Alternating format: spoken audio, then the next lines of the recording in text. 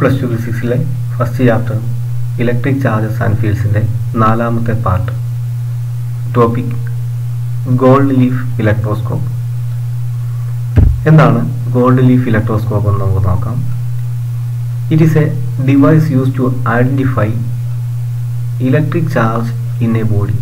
ഒരു വസ്തുവിലുള്ള electric charge എന്താണെന്ന് identify ചെയ്യാൻ ഉപയോഗിക്കുന്ന ഉപകരണമാണ് ഗോൾഡ് ലീഫ് ഇലക്ട്രോസ്കോപ്പ്. ഒരു വസ്തുവിലുണ്ടാകുള്ള ഇലക്ട്രിക് ചാർജ് ഉണ്ടോ ഇല്ലയോ എന്ന് ഐഡൻറ്റിഫൈ ചെയ്യാൻ സാധിക്കും. ഒരു വസ്തുവിന് ചാർജ് ഉണ്ടോ ഇല്ലയോ എന്ന് ഐഡൻറ്റിഫൈ ചെയ്യാൻ ഇലക്ട്രോസ്കോപ്പ് ഉപയോഗിക്കാം.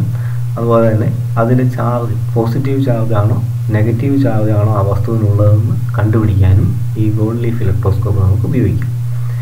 ഗോൾഡ് ലീഫ് ഇലക്ട്രോസ്കോപ്പിൻ്റെ വർക്കിംഗ് പ്രിൻസിപ്പിൾ എന്ന് പറയുന്നത് ലൈക്ക് ചാർജസ് റിപ്പൾഷൻ. നമ്മൾ ചാർജിൻ്റെ പ്രോപ്പർട്ടി പഠിച്ചായിരുന്നു. ലൈക്ക് ചാർജസ് റിപ്പൽ ചെയ്യുമെന്നും അൺലൈക്ക് ചാർജസ് അട്രാക്ട് ചെയ്യുമെന്നും നമ്മൾ പഠിച്ചിട്ടുണ്ട്. ഇത് ലൈക്ക് ചാർജസ് റിപ്പൾഷൻ, ഒരേപോലുള്ള ചാർജുകൾ വരികയാണെങ്കിൽ ആ ചാർജുകൾ തമ്മിൽ റിപ്പൽ ചെയ്യും എന്നുള്ള പ്രിൻസിപ്പിളാണ് ഇവിടെ യൂസ് ചെയ്തിരിക്കുന്നത്. ഗോൾഡ് ലീഫ് ഇലക്ട്രോസ്കോപ്പ് എന്ന് പറഞ്ഞു കഴിഞ്ഞാൽ device use to check the electric charge in A body. ഒരു വസ്തുവിലുള്ള ചാർജ് ചെക്ക് ചെയ്യാൻ ഉപയോഗിക്കുന്നു. അതുപോലെ തന്നെ അതിൻ്റെ വർക്കിംഗ് പ്രിൻസിപ്പിൾ എന്ന് പറയുന്നത് ലൈക്ക് ചാർജസ് റിപ്പൽഷൻ ആണ്. എങ്ങനെയാണ് ഒരു ഗോൾഡ് ലീഫ് ഇലക്ട്രോസ്കോപ്പ് നിർമ്മിച്ചിരിക്കുന്നതെന്നാണ് ഇവിടെ പറയുന്നത്. ഇത് ഒരു ഇൻസുലേറ്റിംഗ് ആയിട്ടുള്ള ഒരു ഗ്ലാസ് ജാറാണ്. Insulating glass jar. ഇതിൻ്റെ അകത്തു നിന്ന് വായു നീക്കം ചെയ്തിട്ടുണ്ട്. ഇവാക്യുവേറ്റഡ് ആയിട്ടുള്ള ഒരു ഇൻസുലേറ്റിംഗ് ഗ്ലാസ് ജാർ. അതിൻ്റെ ടോപ്പിൽ ഇവിടെ ഒരു റബ്ബർ കോക്ക് ഉപയോഗിച്ച് ഇത് അടച്ചു വെച്ചിരിക്കുന്നു. ദെൻ ഇതിനകത്തേക്ക് ഒരു ബ്രാസിൻ്റെ ഒരു മെറ്റാലിക് റോഡ് ഇൻസേർട്ട് ചെയ്തിട്ടുണ്ട്. ഇതാണ് മെറ്റാലിക് റോഡ് എന്ന് പറയുന്നത്. ഒരു മെറ്റൽ ദണ്ട് ഇതിൻ്റെ ഉള്ളിലേക്ക് ഇറക്കി വെച്ചിരിക്കുന്നു. ഇതിൻ്റെ മുകൾ ഭാഗം ഗ്ലാസ് ജാറിന് പുറത്തേക്കും ബാക്കിയുള്ള ഭാഗം ഇതിൻ്റെ ഉള്ളിലേക്കും വരത്തക്ക രീതിയിലാണ് ക്രമീകരിച്ചിരിക്കുന്നത്. ഇനി നോക്കുക, ഈ ഗ്ലാസ് റോഡിൻ്റെ ടോപ്പ് എൻഡിൽ ഒരു മെറ്റാലിക് ഡിസ്ക് കണക്ട് ചെയ്തിരിക്കുന്നു.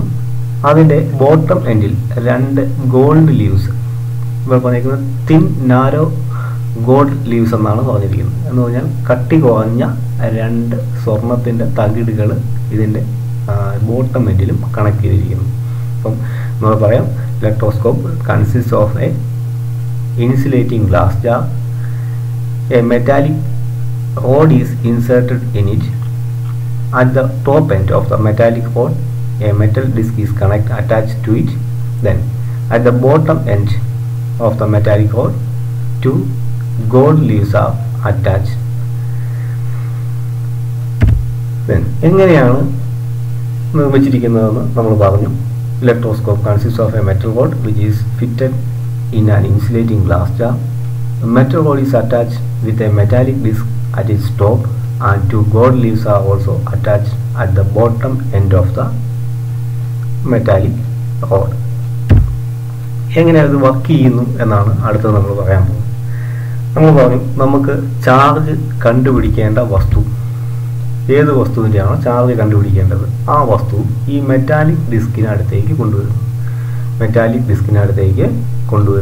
ഈ മെറ്റാലിക് ഡിസ്കുമായിട്ട് അതിനെ ടച്ച് ചെയ്യും. ആ സമയത്ത് കൊണ്ടുവരുന്ന വസ്തുവിലുള്ള ചാർജ് ഈ മെറ്റാലിക് ഡിസ്കിലൂടെ ഈ മെറ്റൽ റോഡിലൂടെ ഈ ഗോൾഡ് ലീവ്സിൽ എത്തിച്ചേരും. ഒരു തവണ കൂടി പറയാം. ചാർജ് കണ്ടുപിടിക്കേണ്ട ഒരു വസ്തു ഉണ്ടാവും. ആ വസ്തു നമ്മൾ ഈ മെറ്റൽ ഡിസ്കിൽ കൊണ്ടുവന്ന് അതുമായിട്ട് കോണ്ടാക്ട് അല്ലെങ്കിൽ അതിൻ്റെ അടുത്ത സമീപത്തേക്ക് കൊണ്ടുവന്ന് ഈ മെറ്റൽ ഡിസ്കിൽ മുട്ടിക്കുമ്പോൾ നമുക്കറിയാം കണ്ടക്ഷൻ മെത്തേഡിലൂടെ എന്ത് സംഭവിക്കും, ആ വസ്തുവിലുള്ള ചാർജ് ഈ മെറ്റൽ ഡിസ്കിലൂടെ ഈ മെറ്റാലിക് റോഡിലൂടെ എവിടെ എത്തിച്ചേരും, ഗോൾഡ് ലീവ്സിൽ എത്തിച്ചേരും. ഇപ്പോൾ നോക്കുക, നമ്മളിവിടെ കൊണ്ടുവരുന്ന വസ്തുവിന് പോസിറ്റീവ് ചാർജ് ആണെങ്കിൽ ഇവിടെയുള്ള രണ്ട് ഗോൾഡ് ലീവ്സിനും എന്ത് കിട്ടും, പോസിറ്റീവ് ചാർജ് കിട്ടും. നമ്മൾ കൊണ്ടുവരുന്ന വസ്തുവിൻ്റെ ചാർജ് നെഗറ്റീവ് ആണെങ്കിൽ ഈ ഗോൾഡ് ലീവ്സിന് രണ്ടിനും നെഗറ്റീവ് ചാർജ്. അപ്പോൾ ഇവിടെ നോക്കുക, ഗോൾഡ് ലീവ്സിന് രണ്ടും ലഭിക്കുന്നത് സെയിം ചാർജ് ആയിരിക്കും. ഒന്നുകിൽ ഈ രണ്ട് ലീവ്സിനും പോസിറ്റീവ് ചാർജ് ലഭിക്കും, അല്ലെങ്കിൽ രണ്ട് ലീവ്സിനും നെഗറ്റീവ് ചാർജ് ലഭിക്കും.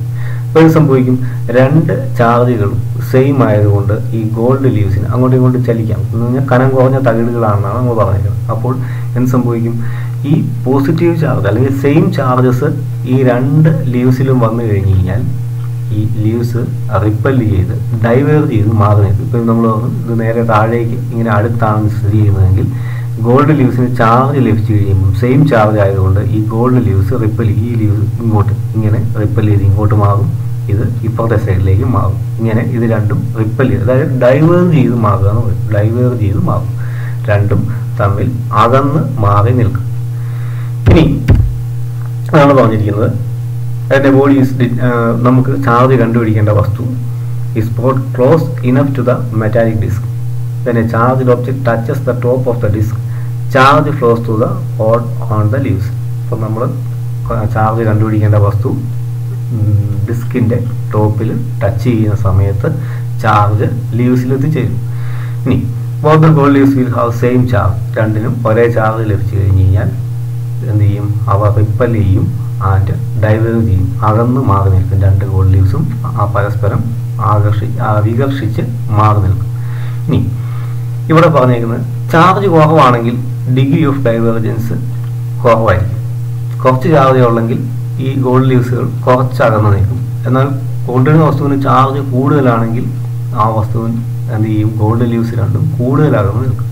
ചാർജിൻ്റെ എമൗണ്ട് എന്ന് പറയുന്നത് നമ്മുടെ ഡിഗ്രി ഓഫ് ഡൈവേർജൻസിനെ നമുക്ക് കാണുമ്പോൾ അറിയാൻ പറ്റും. വസ്തുവിന് കൂടുതൽ ചാർജ് ഉണ്ടോ കുറച്ച് ചാർജ് ഉണ്ടോ എന്ന് നമുക്ക് ഈ ഗോൾഡ് ലീവ്സ് നോക്കുമ്പോൾ അറിയാം. കുറച്ച് ചാർജ് ഉള്ളെങ്കിൽ ഗോൾഡ് ലീവ്സ് ശകലം അകന്ന് നിൽക്കും. എന്നാൽ കൂടുതൽ amount of charge, more amount of charge, more will be the divergence.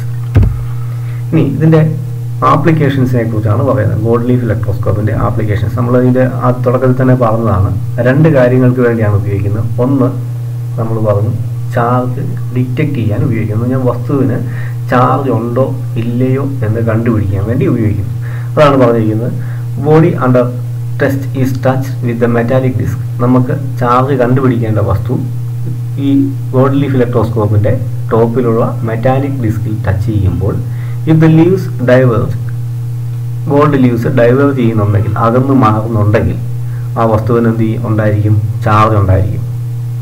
എന്നാൽ if there is no effect on leaves, ഈ ഗോൾഡ് ലീവ്സിന് യാതൊരു മാറ്റവും സംഭവിക്കുന്നില്ല. മെറ്റാലിക് ഡിസ്കിൽ നമ്മൾ ചാർജ് കണ്ടുപിടിക്കേണ്ട വസ്തു നമ്മൾ കൊണ്ടുവന്ന് മുട്ടിക്കുമ്പോൾ ഗോൾഡ് ലീവ്സ് പഴയ അവസ്ഥയിൽ തന്നെ തുടരുകയാണ്. യാതൊരു ചലനവും ഗോൾഡ് ലീവ്സിന് സംഭവിക്കുന്നില്ലെങ്കിൽ നമ്മൾ കൊണ്ടുവന്ന വസ്തു അൺചാർജ്ഡ് ബോഡിയാണ്. അപ്പം ചാർജ് ഉള്ള വസ്തുവാണ് നമ്മൾ മെറ്റാലിക് ഡിസ്കിൽ കൊണ്ടുവന്ന് മുട്ടിക്കുന്നത്. അത് പോസിറ്റീവ് ചാർജ് നെഗറ്റീവ് ചാർജ് എന്തെങ്കിലും ആയിക്കോട്ടെ, എന്തെങ്കിലും ഒരു ചാർജ് അതിനുണ്ടെങ്കിൽ എന്ത് സംഭവിക്കും? ആ ചാർജ് ഗോൾഡ് ലീവ്സിൽ എത്തിച്ചേരുകയും ഗോൾഡ് ലീവ്സ് ഡൈവേർജ് ചെയ്യുകയും ചെയ്യും. എന്നാൽ നമ്മൾ കൊണ്ടുവരുന്ന വസ്തുവിന് ചാർജ് ഒന്നും ഇല്ലെങ്കിൽ ഗോൾഡ് ലീവ്സിന് യാതൊരു ഇഫക്റ്റും സംഭവിക്കത്തില്ല. എന്ന് പറഞ്ഞാൽ നമ്മൾ കൊണ്ടുവന്ന വസ്തു എന്തായിരിക്കും? അൺചാർജ്ഡ് ബോഡിയാണെന്ന് ഇതിൽ നിന്ന് നമുക്ക് മനസ്സിലാക്കാൻ സാധിക്കും. അപ്പോൾ ഇതാണ് ഫസ്റ്റ് ആപ്ലിക്കേഷൻ. ചാർജ് ഉണ്ടോ ഇല്ലയോ എന്ന് ഡിറ്റക്ട് ചെയ്യുക. അതാണ് പറഞ്ഞിരിക്കുന്നത്, ഡിറ്റക്ട് ദ ചാർജ്. കൊണ്ടുവരുന്ന വസ്തുവിന് ചാർജ് ഉണ്ടോ ഇല്ലയോ എന്ന് ഡിറ്റക്ട് ചെയ്യാൻ വേണ്ടിയിട്ട് ഗോൾഡ് ലീഫ് ഇലക്ട്രോസ്കോപ്പ് ഉപയോഗിക്കുന്നു. നെക്സ്റ്റ് ആപ്ലിക്കേഷൻ പറയുന്നത് ഇതാണ്, identify the nature of charge. നമ്മൾ പറഞ്ഞു ഇനി കൊണ്ടുവരുന്ന വസ്തു ഇപ്പം ഡൈവേർജ് ചെയ്തു എന്ന് വിചാരിക്കുക. നമ്മൾ മെറ്റാലിക് ഡിസ്കിൽ കൊണ്ടുവന്ന് നമ്മുടെ വസ്തു ടച്ച് ചെയ്ത സമയത്ത് ഗോൾഡ് ലീവ്സ് ഡൈവേർജ് ചെയ്തു എന്ന് പറഞ്ഞാൽ അതിനൊരു ചാർജ് ഉണ്ട്. അത് പോസിറ്റീവ് ചാർജ് ആണോ നെഗറ്റീവ് ചാർജ് ആണോ നമുക്ക് ഐഡൻറ്റിഫൈ ചെയ്യണം. അതിന് ഇലക്ട്രോസ്കോപ്പ് ഉപയോഗിക്കാം. അപ്പം ചാർജിൻ്റെ നേച്ചർ എന്താണെന്ന് ഡിറ്റക്ട് ചെയ്യാൻ വേണ്ടിയിട്ട് ഗോൾഡ് ലീഫ് ഇലക്ട്രോസ്കോപ്പ് ഉപയോഗിക്കുന്നു. എങ്ങനെയാണെന്നാണ് നമ്മൾ പറയാൻ പോകുന്നത്. ഉദാഹരണത്തിന് നമ്മളിപ്പോൾ കൊണ്ടുവരുന്ന ഒരു വസ്തുവിന് പോസിറ്റീവ് ചാർജ് ആണ് ഉള്ളതെന്ന് വിചാരിക്കുക. നമ്മൾ ഈ electroscope is charge by A non body. നമുക്കറിയാവുന്ന പോസിറ്റീവ്, ഇപ്പോൾ ഒരു വസ്തുവിൻ്റെ ചാർജ് നമുക്കറിയാമെങ്കിൽ ആ ചാർജ് വസ്തു ഉപയോഗിച്ച് നമ്മൾ ആദ്യം ഈ ഗോൾഡ് ലീവ്സ് ഇലക്ട്രോസ്കോപ്പിനെ ചാർജ് ചെയ്യണം. ഉപയോഗിക്കുന്നു before using the electroscope it may be charged positively or negatively. അത് പോസിറ്റീവ് ചാർജോ നെഗറ്റീവ് ചാർജോ അതിന് കൊടുത്തിരിക്കണം. ഇതിന് നമുക്ക് വസ്തുക്കളെ ചാർജ് ചെയ്യാൻ നമ്മൾ രണ്ട് മെത്തേഡ്സ് നമ്മൾ പറഞ്ഞായിരുന്നു. കണ്ടക്ടേഴ്സിനെ ചാർജ് ചെയ്യാൻ വേണ്ടിയിട്ട് ചാർജിങ് ബൈ കണ്ടക്ഷൻ ഉപയോഗിക്കാം, അല്ലെങ്കിൽ ചാർജിങ് ബൈ ഇൻഡക്ഷൻ ഉപയോഗിക്കാം. അപ്പം ചാർജിങ് ബൈ ഇൻഡക്ഷനോ ചാർജിങ് ബൈ കണ്ടക്ഷനോ ഉപയോഗിച്ച് ആദ്യം നമ്മൾ ഈ ഇലക്ട്രോസ്കോപ്പിനെ ഒന്ന് ചാർജ് ചെയ്ത് വെക്കണം. അപ്പോൾ നമുക്കറിയാം നമ്മൾ ഏത് ചാർജ് അതിന് കൊടുത്തേക്കുന്നതെന്ന് അറിയാം. അപ്പോൾ ഉദാഹരണത്തിന് ഇപ്പോൾ ഇത് നമ്മൾ പോസിറ്റീവ് ചാർജ് ആണ് ഇതിന് കൊടുത്തേക്കുന്നതെന്ന് വിചാരിക്കുക. അങ്ങനെയെങ്കിൽ എന്ത് സംഭവിക്കും? ഈ ഇലക്ട്രോസ്കോപ്പിൻ്റെ ചാർജ് പോസിറ്റീവ് ആണെന്ന് നമുക്കറിയാം.